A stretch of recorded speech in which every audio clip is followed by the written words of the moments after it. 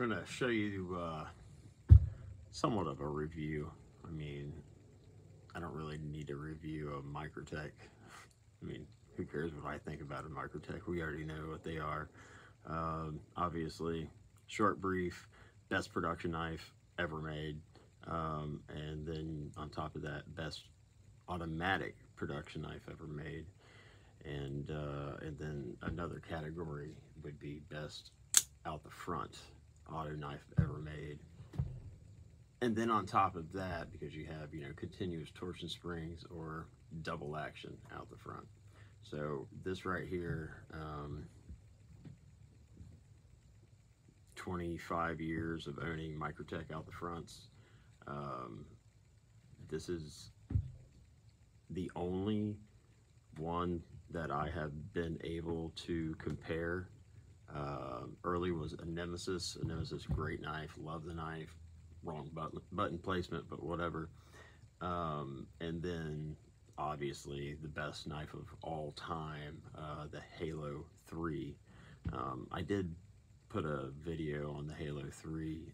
If I remember, I'll try to put a link to that, or just maybe shoot an updated one, because Microtech, those guys are so awesome. It's my fault. You know, I've used my Halo 3 for 20 years. I've had about a dozen of them, and you know, unfortunately, yes, I've lost some, but one that has stuck around, I ended up, it was my fault. I damaged it. Give it to Microtech, and they went above and beyond, and it is just amazing to me, not only the quality that they put out, but the fact that they're willing to take care of some customers' mistakes too, and be extremely gracious about it. When the few times that I have, I mean, like 1 or 2 times in the past where I've sent a knife off because maybe I've gotten too much lint in it or something like that, when Microtech sends a knife back, it is just immaculate. You think you just got a brand new knife again. So, I mean, obviously the thrill and addiction of Microtechs, there's nothing like it.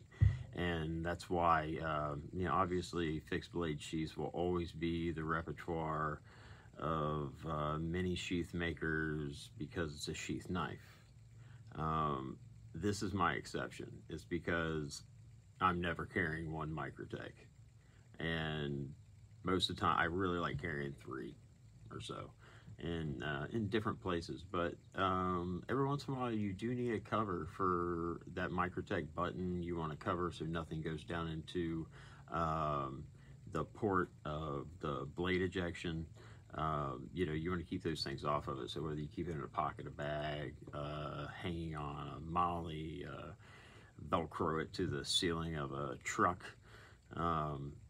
No matter what you do with it, there are some times where you do need that cover, because when you see there, I mean, a lot of things can get down in these blades, you know, right into that ejection port, and then they get on the blade is not operating the way you want, whatever the case may be. So having something that is a good fit, that's functional, because obviously, you know, you can take a soft case or, you know, some generic thing and throw it in a pouch or something, but then, you know, you've got the ability to do something that's molded, protects it, great re-entry, also protects where your clip is with that little mouth that, you know, it creates a funnel, is all it does. It just gives it more room for the knife to go in. And then we also add our adjustable retention system. So that allows you, you know, like a quarter of a turn, and our stuff doesn't, you know, the new stuff does not need Loctite. We have a proprietary system inside of our own screw sets. We are the only company that has that, and they will not back off under vibration. So, which is very, very key. And obviously, you know, a nice solid retention, but, you know, when you go to draw the knife, you know, I don't want to lose my knives ever. And so, I mean, you've got like a Nice little secure package. Doesn't rattle. So I think that's key. And even right now, I'm going to show you real quick because I thought maybe just a little loose.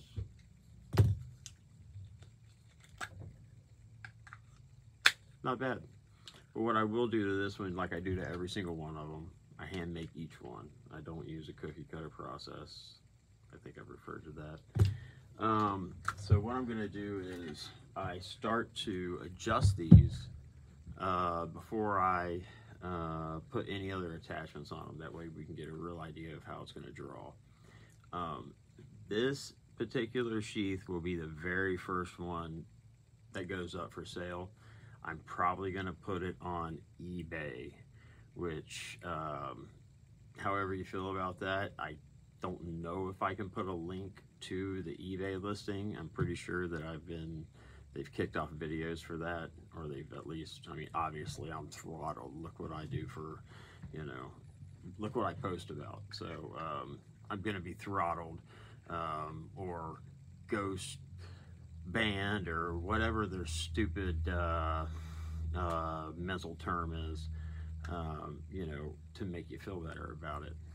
Throttled seems like I would get more views, and throttled seems like I'd have my stuff sped up into, expedited. So it's funny.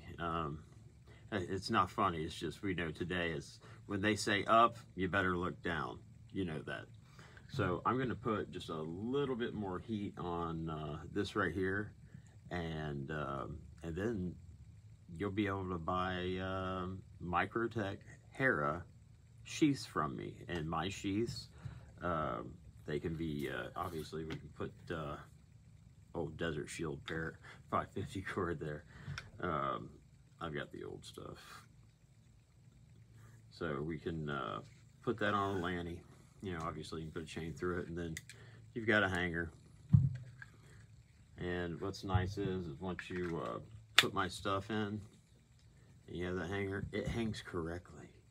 So it's definitely got to loosen that. The other option, which is nice, is we have metal and plastic clips, and these clips are fully adjustable, and all they need is some hardware, a little extra, and they can be tuckables, and you can place them left or right hand. So you can have a tuckable inside waistband out the front, Microtech. And I think, just had to swipe something off the screen there. This creates a sheath that can also be mounted, so you can put a MOLLE attachment on it, a Tech Lock attachment, any of the industry standards for inside or outside the waistband carry. It's an unbelievably small, handy unit. It completely changes carry of all your out the front, any folding knife, and especially if the folding knife does not have a clip on it. Like when I referred to the Halo is Halo, Nemesis, Exodus, and the Combat Talon. Besides I guess early CFOs and then other brands that didn't have it. And I will invoke it, the Rob Dalton Ranger. That's would be probably the oldest non-clip out the front that I've made neck sheaths for. They're perfect for a conceal sheath, that slimline, that you have versatile carryover, where you don't have to just carry it on your neck. Something you carry inside the waistband.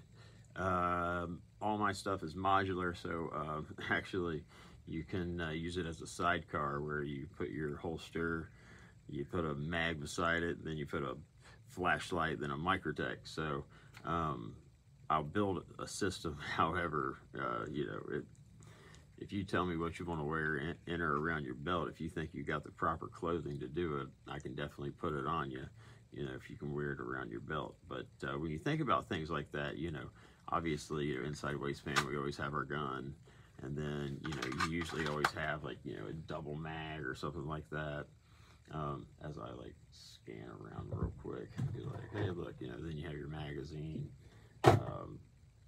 Inside the pants, I guess I've got more here too. So, you know, inside the waistband, magazine holders, and then, you know, right behind that, you can also have Microtech, and then you can have a flashlight. So it's a very modular system. What I'm going to do is, I think the HERA is going to be an ideal blade. I mean, obviously the pocket clip is just phenomenal. It is nice to have that option for them. So I'm a little restricted when it comes to Ultratechs. Whenever I make sheaths for Ultratechs, it seems like they get blocked, or there's definitely a something in the algorithm that does not like Ultratech. So I do them for the UT85, the UTX70, every Microtech. Yeah, every Microtech. That's why you know, I see some, or I've heard of, you know, different people. They list, all right, here's what I can do sheaths for without your knife. Every Microtech, and a lot of Daltons, but it's not like you want to carry a Dalton in a neck sheath, except for the asp, which I need to do a video on a Dalton asp because I don't think there's many out there. Or any other Daltons. So I might go through some of my Daltons and start showing them off a little bit. Obviously, R.I.P. Rob, and since then, like any fine art goes up, and you know, considering we all have to be mindful of that, I think someone else might appreciate it at that value more than I will. So we'll find out who that is. Not that I'm eager to get rid of anything, because whenever you get rid of a knife, it hurts a little bit. So what I'm going to do is I'll go ahead and get some of these listed, at least put one on eBay, see how it goes. If anybody else wants one, just go ahead, go on my Instagram and message me. You can message me, I think, through YouTube. I'm not really sure. I'm just now trying to get familiar with all this crap and trying to post stuff that is either on my mind or what I'm doing. So, for nobody else's enjoyment but my own. And, you know, just to have some sort of an archive of, you know, what's going on around this time without talking about all the crazy stuff. Because I also post about that too. You know, whenever you see lunacy, you need to call it out to make sure others don't get confused that lunacy is now normal.